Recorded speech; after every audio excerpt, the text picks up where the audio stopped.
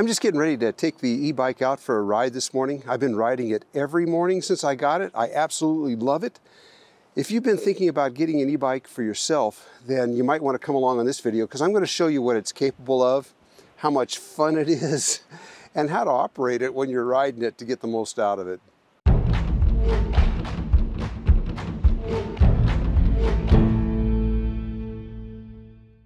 Well, this has become kind of a morning ritual for me. The thing I'm liking is I don't have to put any stress on my knee because I can adjust the amount of electric or motor assist that I'm getting. So I never have to push hard with my legs. Well, yesterday the winds were gusting 80 miles an hour here. About 45 miles to the west of us, they got a 117 mile an hour gust. It's supposed to do that again today. See, the nice thing is if I get tired of pedaling, I can just use the throttle and continue on.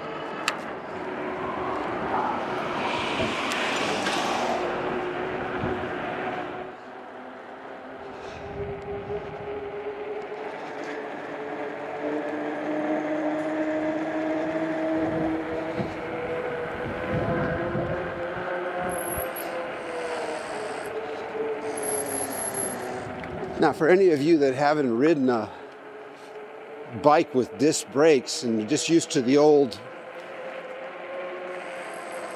style brakes, the disc brakes are really smooth and effective. These are mechanical disc brakes, and a lot of bikes these days now have hydraulic disc brakes.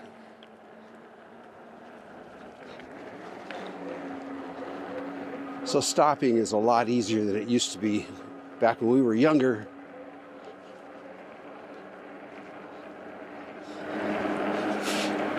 Got a slight uphill here.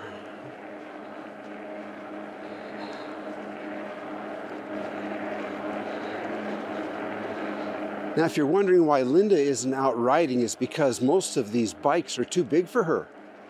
She's only about 4'11". I kept waiting for her to grow, but she just doesn't.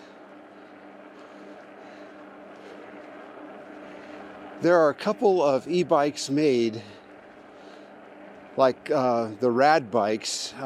They have a smaller one, and it's full-size people can ride it too, but the seat and the handlebars will adjust for a rider of Linda's stature. Also, Electric e-bike company has a bike like that also. I'm trying to get my hands on one for Linda to try. And for all you people that are small, you might appreciate a bike like that. It's just as fast and just as powerful as this bike, but it's smaller.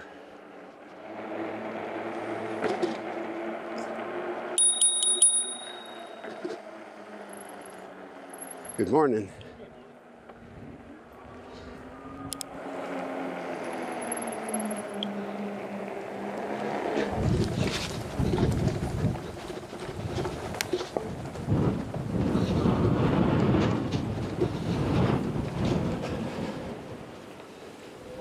Oh yeah, it's windy.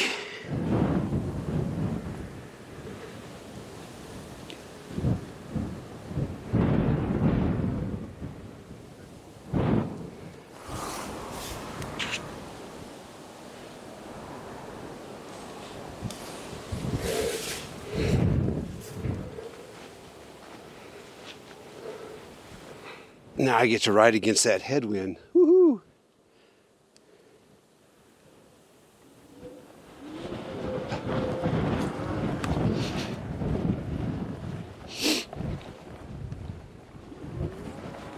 Now I'll ride down this way a little further, just for fun.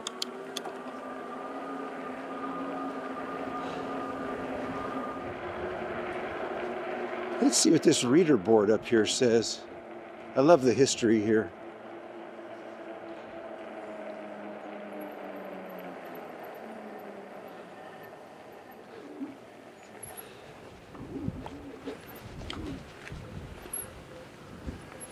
hidden falls. This is where, of course, Lewis and Clark came through back in 1805. Lewis said, "I had scarcely infixed my eyes from this pleasing object, Rainbow Falls, before I discovered another fall above at a distance of a half a mile. Thus invited, I did not once think of returning, but hurried thither to amuse myself with this newly discovered object. I found this to be a cascade of about 14 feet, possessing a perpendicular pitch of about 6 feet. This was tolerably regular, stretching across the river from bank to bank, where it was about a quarter mile wide." Captain Meriwether Lewis, June 14th, 1805. Pretty cool.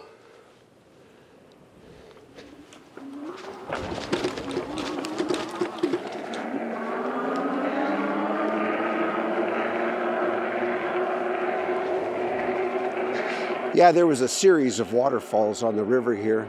Right ahead of me, to my right, to the right there is Rainbow Dam, I believe.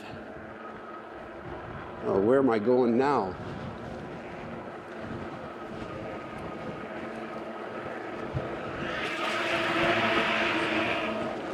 Morning. One thing about Montana, though, the wind never stops blowing on this east side of the Rocky Mountains. So that kind of puts a damper on camping. It's one thing for it to be cold. It's another thing for it to be cold and windy.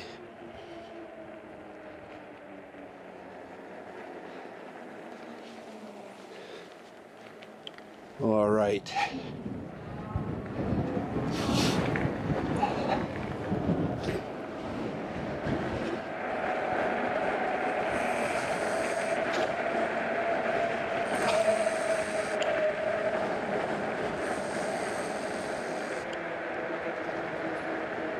Better slow down a bit.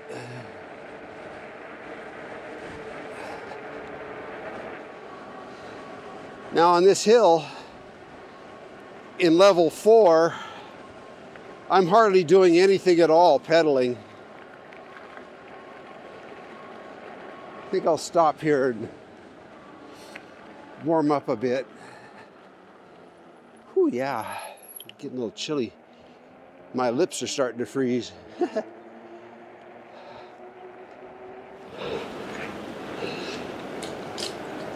This is Giant Springs State Park. I've had y'all down here before. It's just a pretty place with a fish hatchery.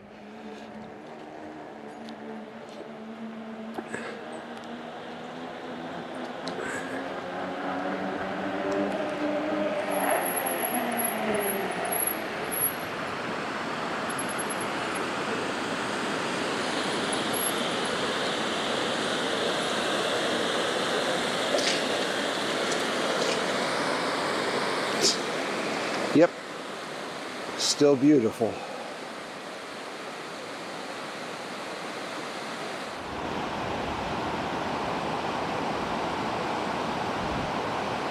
I could have spent a bunch of money and bought a regular steel rack from Himiway for this. They make a really nice strong one. It comes with a small rack underneath here from the factory. And that's a $7 milk crate, which I just put on with some tie wraps, fastened it down. It's on there good, and it's just perfect for groceries. Absolutely perfect. At some point, we should talk about bike locks. I think that's a subject for another video, though.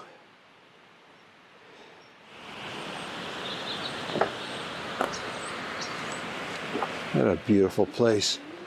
Nice morning.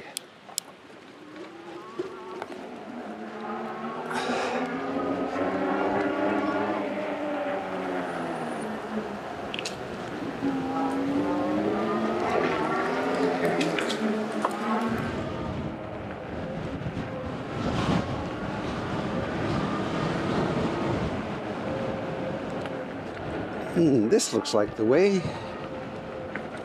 Yeah.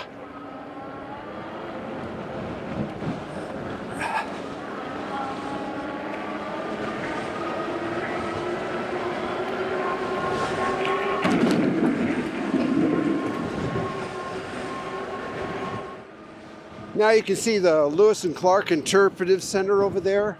That's a great museum.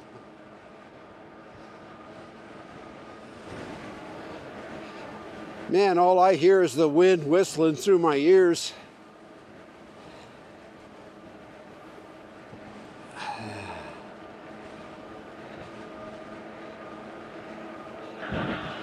This is a steep hill. We'll see if the bike can just do it without me pedaling. And against the headwind.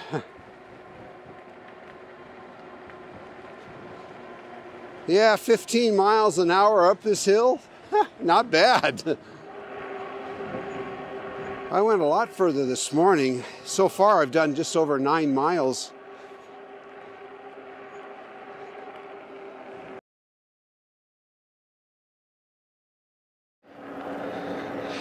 Yeah, I had no idea I was going to like this Himiway Escape, or any e-bike for that matter. I really had no idea. But it turns out I just love them.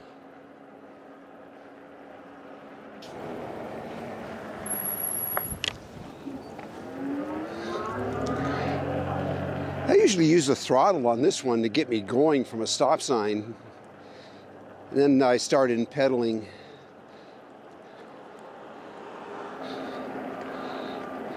Pedaling every morning has been really good for me. I can feel the difference in my legs.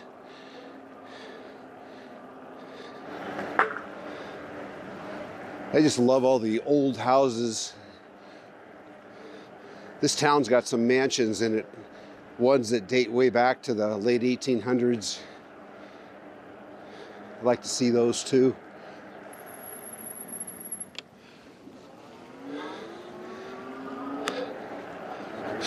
Smells like somebody's making bacon and eggs. If I could figure out which house it is, maybe I could stop for breakfast.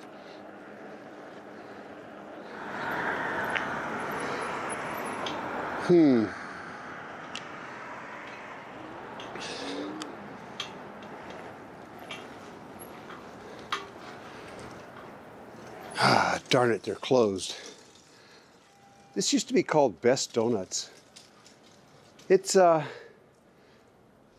still run by the same people, and it's the best donuts that I know of. I told them they should change the name to World's Best Donuts. These people know how to make donuts. I'll take a break here. I was going to put a bag of donuts in the basket. It's perfect for a big bag of donuts. This donut shop is run by an older Korean couple. Today is Tuesday. Looks like they've been closed for a little while. I hope they're just off on vacation someplace nice and warm. I know they sell out their donuts by about 10:30 every morning. It's fun to chat with the lady about Korean movies. Did you know that Koreans make really good movies? I mean, have you ever watched an Australian movie? Those are always pretty good too, well done. Well, so are the Korean movies. One that comes to mind is called Castaway on the Moon. And it's about a young man. He's in a business suit with the movie starting out. I think he gets fired from his job. Don't remember, but I know that his girlfriend dumped him. He decides to commit suicide. So he goes to a high overpass in his city, and there's a big river that runs through the city. And he jumps off the overpass and should have died, but he wakes up on the shore of this island. Now this island is in the middle of the river, in the middle of the city, and he's stuck there. He tries waving to people and shouting, but nobody can see him or notices him. And he tries to find ways to survive because days turn into weeks and weeks turn into months and months turn into, I don't know, a long time. He was out there for a long time, surviving on his wits, which he didn't have very many of those. In the movie, there's a young girl that's a shut-in, and she lives in a high-rise on the shore of the river. And she never goes out. She's afraid. never leaves her room. And she has a telescope, and one day she notices him. And he's been out there for quite a while at this time. Anyways, it's the interaction between this young girl and this young man, and how they eventually notice each other, or how he eventually comes to notice her, and how they manage to communicate. Of course, he doesn't have a cell phone that works or anything like that. It's how they communicate, and how in the end of the movie they finally get together, and how she finally leaves her room. Anyways, it was a fun movie. It was kind of funny in places, very interesting. Of course, it's in Korean, but there's very little dialogue, so you don't have to read too many subtitles below. Castaway on the Moon, I think you might like it. Well, I think I'll get back on the bike and ride. Just a little riding tip, in case you decide to get an e-bike. This one has a brake, what they call a brake cutoff. You'll see two wires going into the brake. One is the cable for the brake. Some of these have hydraulic brakes. This one doesn't.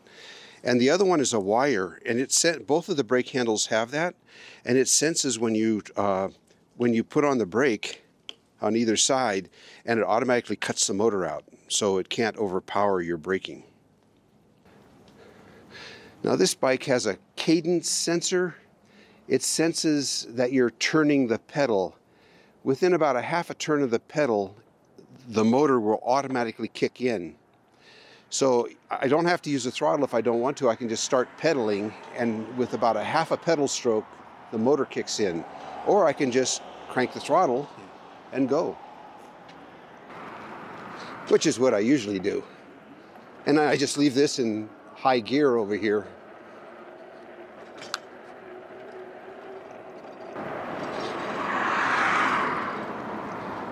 That house there on the corner that I just passed has a ballroom upstairs. There it is.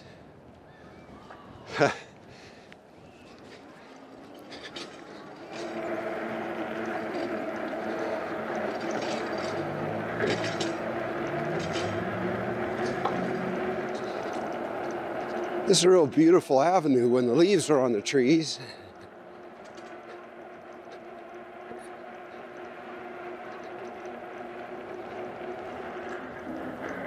And not too many people in the park today.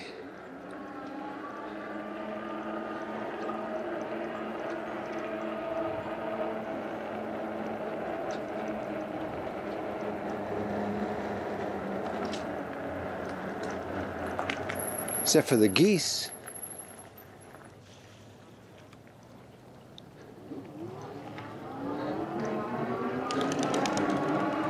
So one thing about the geese is all the goose droppings everywhere. Boy, do they make a mess.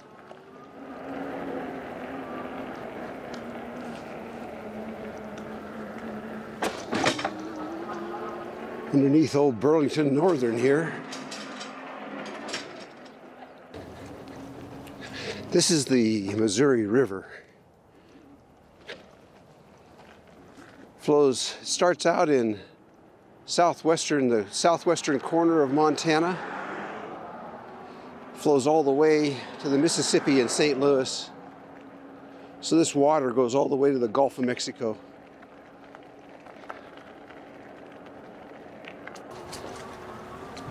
There's a trail up here I've only been on once. Let's go try it.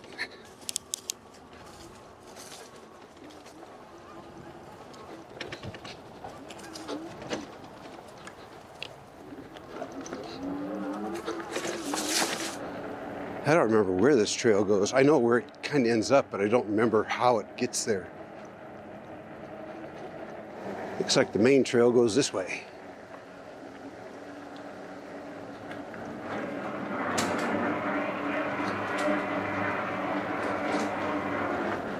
Well, that's nice. I didn't have to cross at the light down there.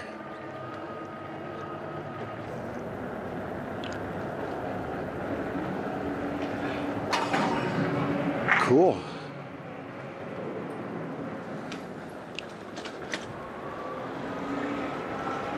Now where to? I think the rest of the way goes down along the river here.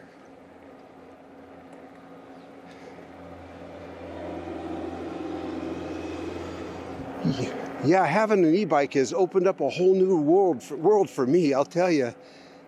I used to, in this kind of dreary, chilly weather that we get a lot of sunny days here in central Montana though. Our Februaries are like bright sunshine, clear and bright, and 20 below zero. That's February in central Montana. It says here we have a winter weather advisory. Moderate expected today, starting now until tomorrow morning. Snow expected 2 to 4 inches. Winds as high as 25. Well, it's nice now, except it's cloudy, but it's very nice out. Oh, that's right. This trail I'm on is on the old railway right-of-way, and that's what this boxcar up here symbolizes.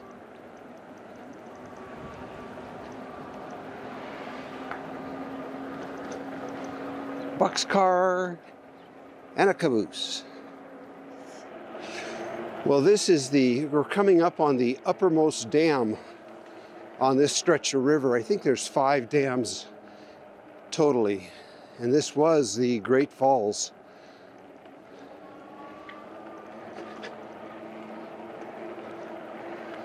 You can still see falls though in the springtime below these dams, and going over the rocks is quite spectacular.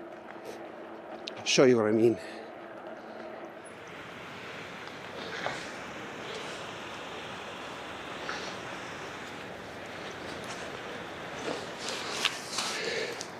This here is talking about the copper mill, which is right on the other side of the river. Directly across from us was a huge stack, which I think they demolished in 1998, if I'm remembering correctly. But a lot of the copper for World War II came out of that mill on the other side of the river there. So you see, when the dam is releasing major amounts of water in the springtime, this is all white water down through here. It's big plumes of spray and everything coming over the rocks.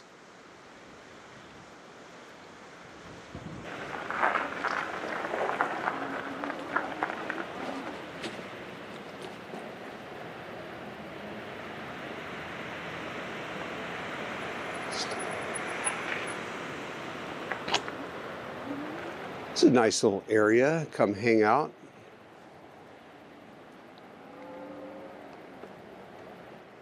So the trail I'm riding on was part of the Great Northern Railway.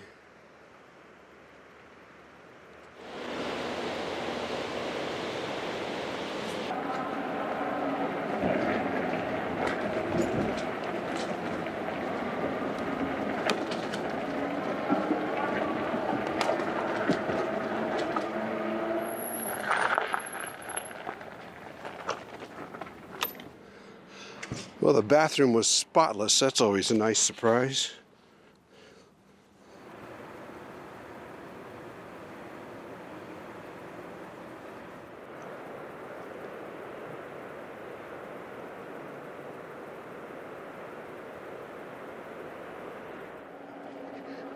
Doggone, I think I see some sunshine. I do.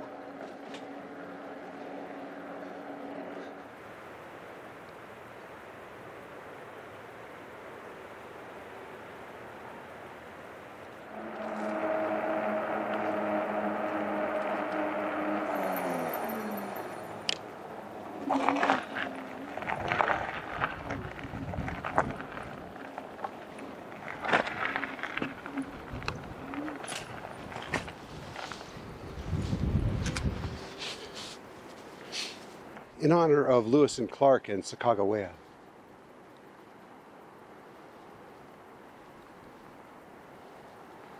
You know, I'll bet they stood right here on this bluff where this statue's at. Seriously, you can see all up and down the river.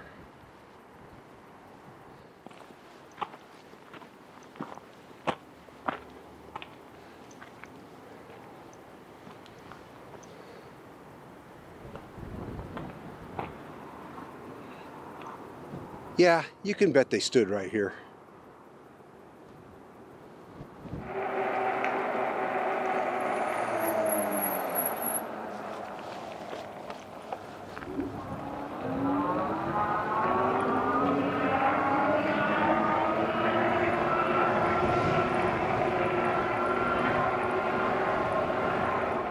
Sometimes it's just nice to just hit the throttle and cruise. Then I got to remind myself I'm out here for exercise. When I pedal like this and don't use the throttle very much, only periodically, I can get 35 miles on a battery charge, on a full battery. They say up to 45, but that's on a level track if you pedal like heck. So it's kind of not very representative of what the actual mileage you can get on a full charge is. But 35 miles pedal assisting like this, because I did that last week, and at least 25 miles without pedaling at all, just using just the throttle. And if you stop and think about it, that's a long way. Well, I'm getting close to home, so I think I'll end this video right here. Thanks a lot for coming along, and we'll see you on the next one. See you around.